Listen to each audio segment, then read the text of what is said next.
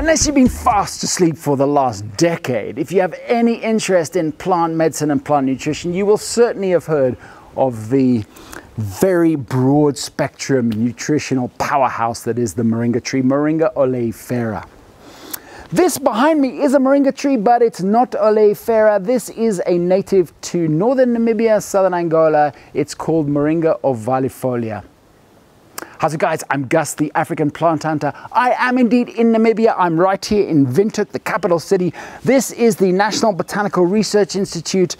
Highly, highly recommended, by the way, if you happen to have a spare day in Windhoek.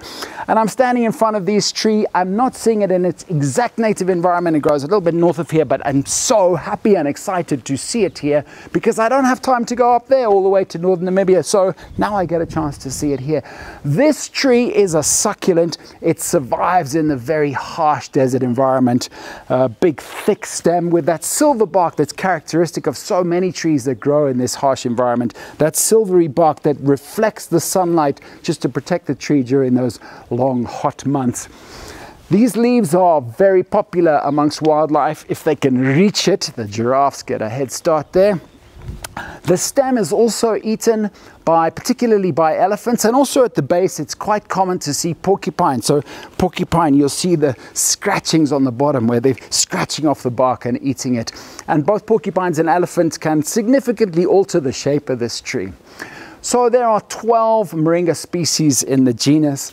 And the Moringa oleifera, which is commonly believed to come from Africa, actually comes from India. That's the nutritional one. There's a whole bunch of them that are found in Ethiopia, and then there's complete outlier down here in Namibia and Angola. I've never seen one in the wild before, so I'm so excited to see this here. And it's been a very, very productive day for me here at this botanical garden in Windhoek. I've seen so many trees and plants that I wouldn't otherwise have had a chance to see on a flying visit into Namibia. I had to share this with you as one of my notable trees of the African bush. I hope you've enjoyed it. If you have, there's plenty more that you can find on my YouTube channel and Facebook and Instagram. Just check out African Plant Hunter.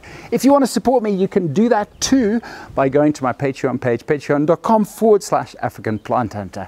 Click Support Gus and you will send a small amount of money every month that will really help me to make more videos. I would so appreciate that. All right, guys, hope you enjoyed it. I'm off to check out some other trees and plants in this magnificent botanical garden. I will catch you later. Take it easy. Bye.